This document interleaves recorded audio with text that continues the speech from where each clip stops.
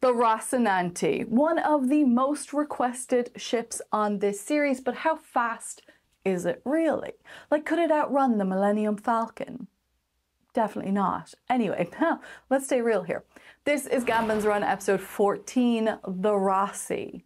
Now, if you're new here, this is the light version of the series. Here is the current leaderboard and disqualification list.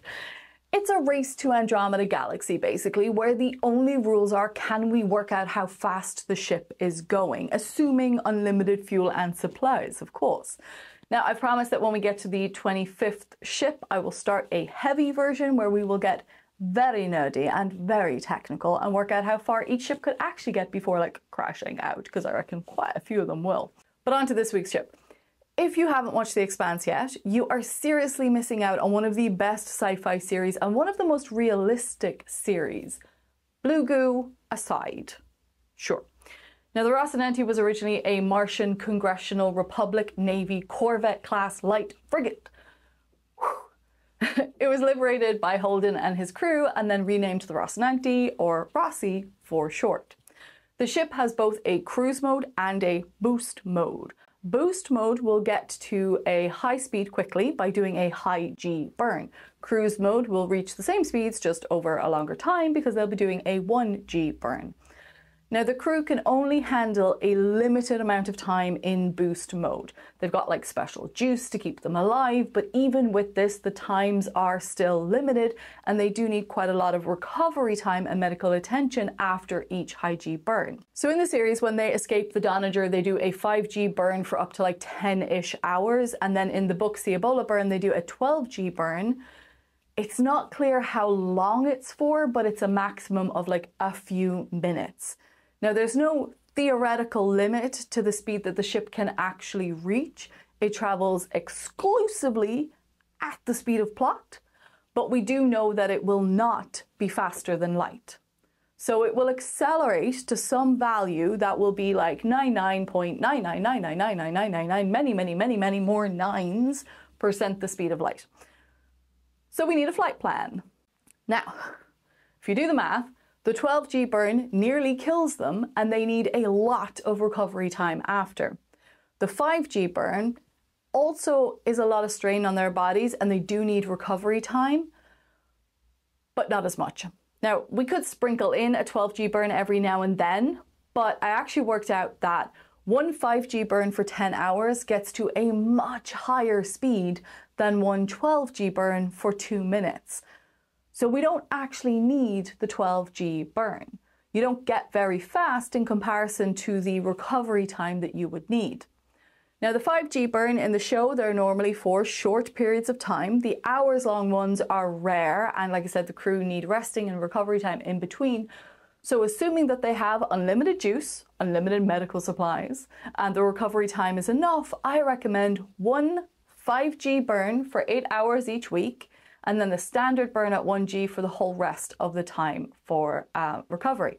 Now, the other thing is that the Roci is a flip and burn drive, so when it's going places, it accelerates for half the distance before flipping and then decelerating the rest of the way, but we're not going to do that because this is a race, you guys, and you don't slow down to cross the finish line. So with our schedule, we can work out an average acceleration. So each week they accelerate by 9.81 meters per second for 160 hours, and then by 49.09 meters per second for 8 hours. And like we said, we know that it can't exceed the speed of light, so we use the relativistic equations to find out the time to each destination for that acceleration value. So let's see where this puts the Roci in the race to Andromeda. An average acceleration of 11.68 meters per second squared will get them to Mars in 3 days. They'll get to the Kuiper Belt in 10 days. Reach interstellar space in 20 days. Pass through the Oort cloud that surrounds our solar system in 2.7 years. Swing by the Orion Nebula in about 1,502 years. Make it to the edge of our Milky Way in just around 26,972 years.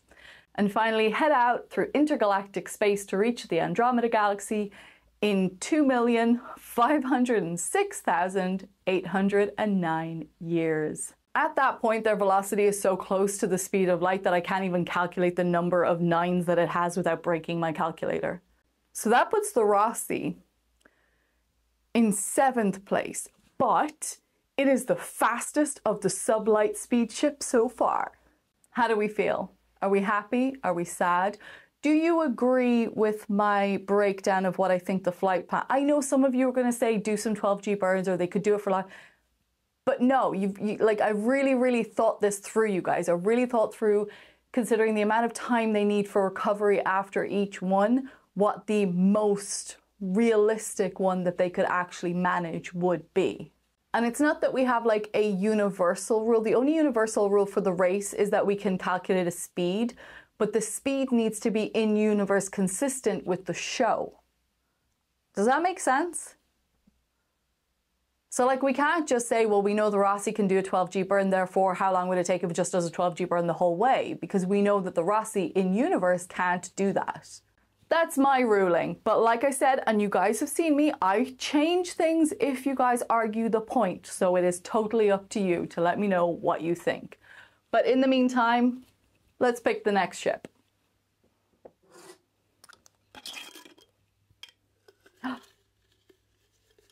Gonna have to add some in here, I think.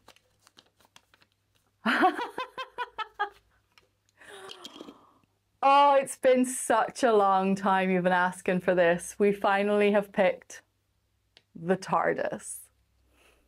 Oh, good timing. It's Doctor Who season. Alrighty, so the Roci is currently in 7th place. The next ship we're doing is the TARDIS. I'm very excited about this. And if your favorite ship isn't on here yet, then do drop it in the comments because you might see it next time. And if you disagree with my reasoning for this episode, make your case in the comments and I'll see what I think of it. I will be fair. Thanks for hanging out with me. Stay nerdy.